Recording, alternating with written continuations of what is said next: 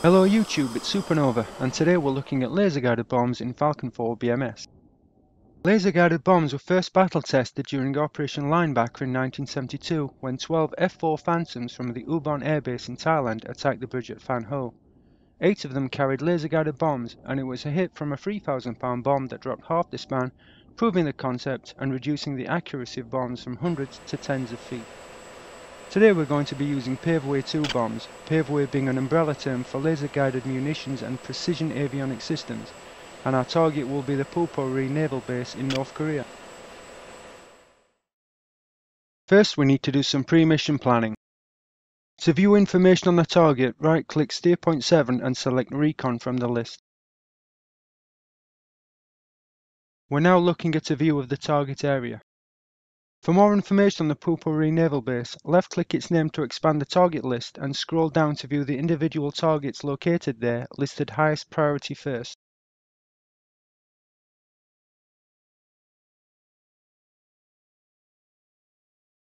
Select the yellow loading crane from the list. Click the right arrow next to designate a TRG steer point number to increase the number to the same as the desired steer point, which is 7, and then click Accept.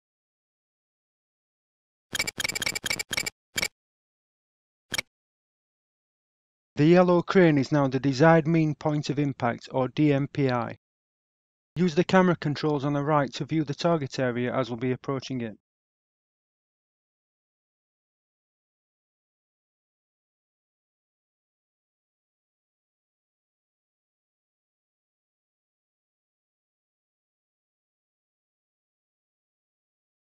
Then view the loadout to confirm we're equipped with 4 GBU-12 Pave-Away 2 500-pound bombs and an AN/AAQ-14 targeting pod, or TGP, which contains a laser designator rangefinder for precision delivery of laser-guided munitions and a forward-looking infrared sensor.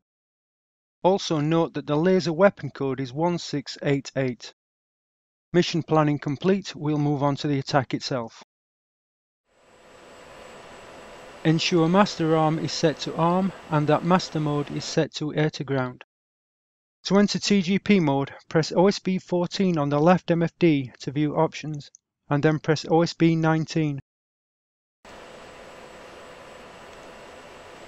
The targeting pod is in standby mode. To make it active, press OSB 1, then to select air to ground mode, press OSB 6.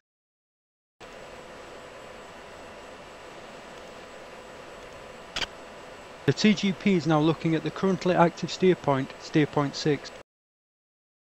To view the meter stick distance and north pointer, enter the control page by pressing OSB 5, then press OSB 19. Press OSB 5 to exit the control page. The TGP cross is in the center of the MFD.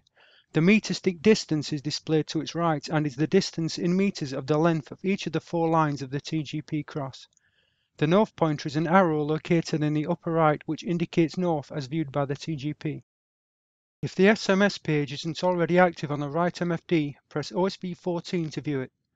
Verify that GBU-12 bombs with single release and a standard arming delay have been set. Return the right MFD to the HSD page by pressing OSB 13.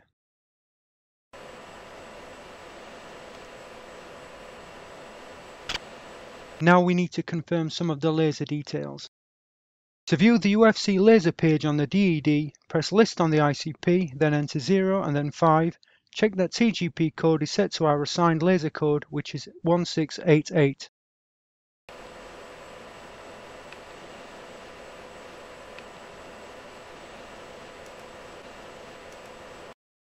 It's important that we set the air-to-ground laser to combat mode, or CMBT. Select the A-G laser line and press any ICP key to toggle it.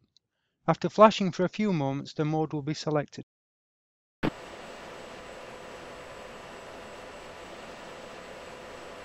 Finally, verify that the laser time is set to 16 seconds. This will fire the laser 16 seconds before the predicted impact for final guidance.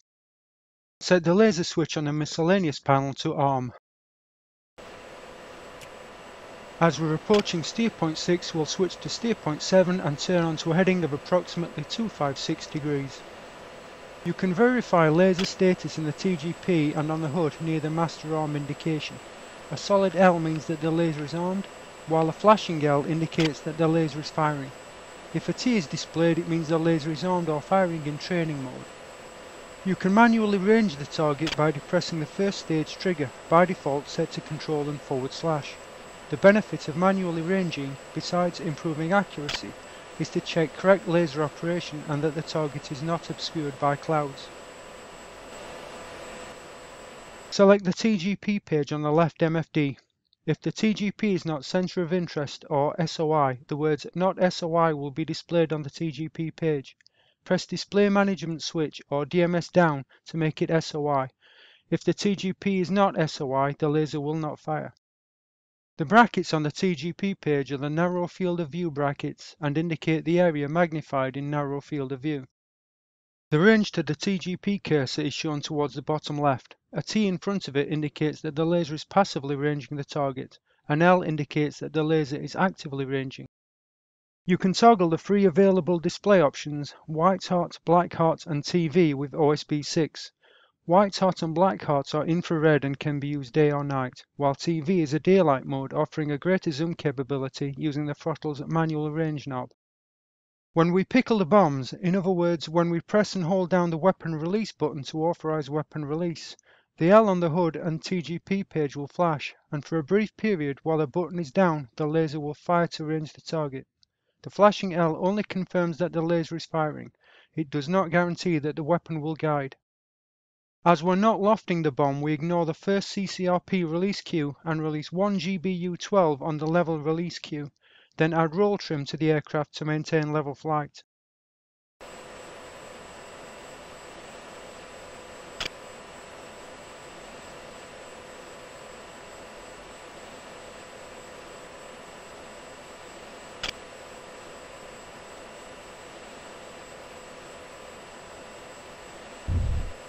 Safeway. To change the TGP field of view from white to narrow, press OSB 3.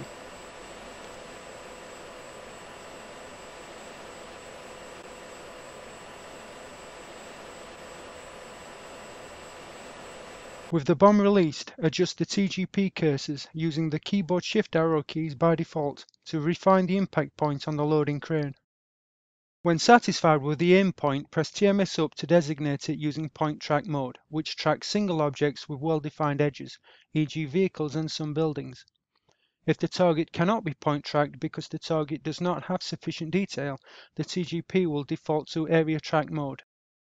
If slowing is commanded when in point track mode, the TGP will drop the track and then try to reacquire point track once the slowing stops. If the TGP cannot maintain point track because line of sight to the target is blocked, it will switch to area or INR track mode until the aim point is designated again. Note that as the TGP is located on the right chin position, a right turn may mask the TGP against the airframe. If it does so, the word mask will appear on the HUD adjacent to the FPM, and the letter M will appear to the right of the L or T in the bottom right of the TGP page. When the condition is approaching, the text will flash. It will remain steady when masked. After impact, brake track with TMS aft and return the TGP to the FCR page. As always, like, comment and subscribe if you found that useful, and I hope to see you again for the next Falcon 4 BMS video.